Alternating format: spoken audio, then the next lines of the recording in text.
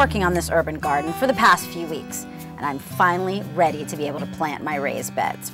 Over here I have a variety of different plants. I've got heirloom tomatoes and some sweet red peppers and a bunch of different types of herbs that I'm going to plant in my raised beds. Together they're going to make an amazing tomato sauce. I'm going to start off with planting my heirloom tomato, and this is an Amish paste tomato, and I also have a marigold here. Now when you're planting tomatoes, you want to have different types of plants with that tomato that are going to complement that tomato. So marigolds and basil are great companions to tomatoes. I'm going to take this over here and I'm going to just place it. And what I like to do when I start planting a raised bed is I like to place all of my plants first. In this cluster, what I've done here is I'm stagger planting it. So I've done a row of 3, and then now I'm going to do a row of just 2 plants. I think a really good complement to this bed is going to be a few purple basil plants. This is called dark purple opal basil. And you can already smell the basil.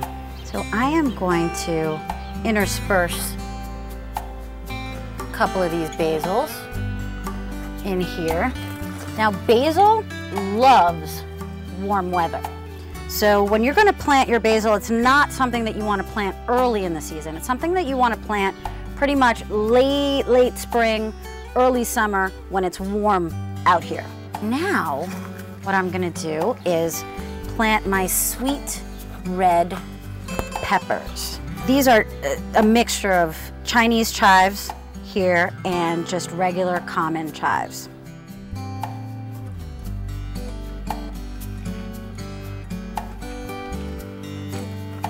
I just wish that you were able to be here to smell the amazing aromas.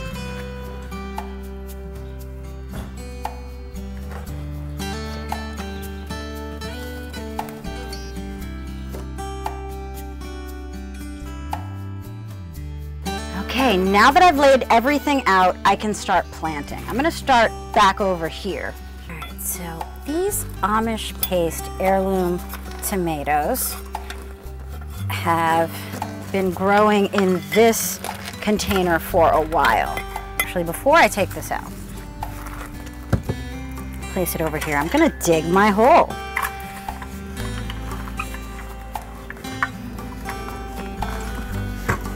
I've got to make a pretty substantial size hole here. And now I'm going to plant it. I'm so excited.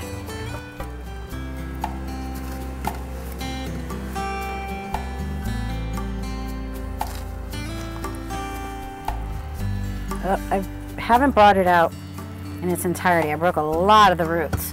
So what that means is I am going to have to really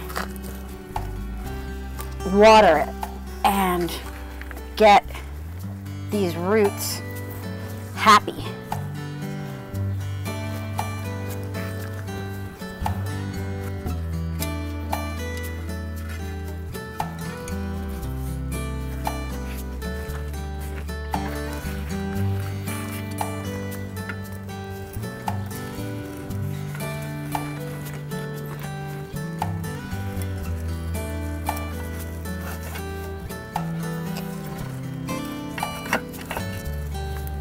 What I'm doing right now is I'm just using this to just kind of loosen the soil around the edge of the pot. So hopefully when I take this out, it'll come out a little more intact than my first one did.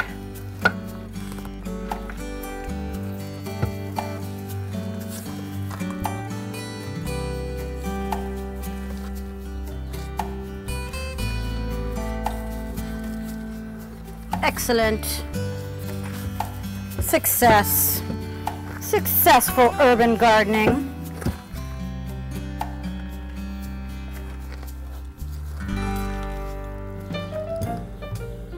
Now for this plant here, I've got some decisions to make in terms of how much I want to take off. I definitely want to take this one off.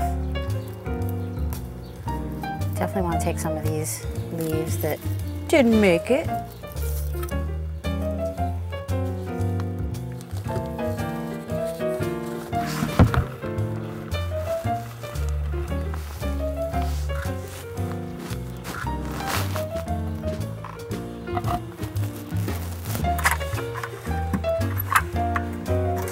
Oh no, I broke my marigold.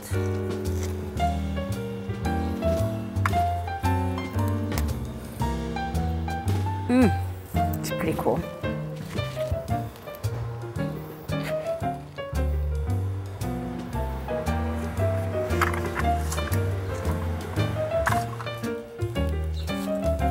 These are my sweet peppers. So I'm gonna take this out first, do a chive first. When you have something like this, you want to just kind of break off the bottom roots. What this does is it allows the roots to, when they regrow, to split, so you'll get more roots.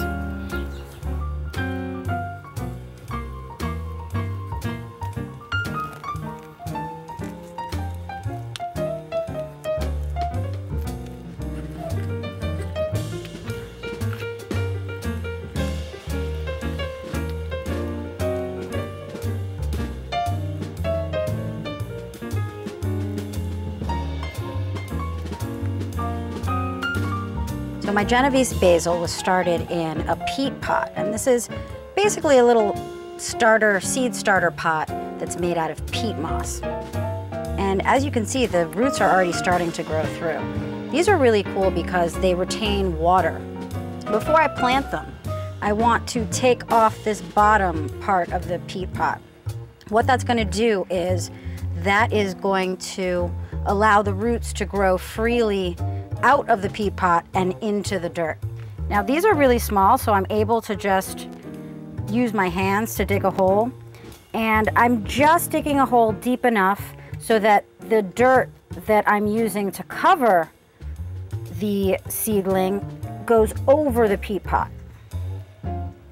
You really don't want to pat it down too much. If you compact it down, what's going to happen is it's going to constrict the roots from being able to grow freely into the soil. When I'm transplanting a seedling into my raised bed from a pot, I just want to make sure that I cover it entirely with soil from the garden bed. This is a tiny oregano plant. I'm going to plant it right here in the middle. I've been growing this oregano in this beautiful terracotta pot for a couple of months now, and I've been cutting off pieces and using them in meals. It's absolutely delicious. Fresh oregano is great. And now I really want to see what it can do, so I'm planting it in this raised bed. Now oregano is a perennial plant, so if I leave it here undisturbed all winter, it should grow back year after year. Woo! I am done. Well, almost. I'm gonna wet both of these raised beds down, and then I'm gonna use some mulch on top.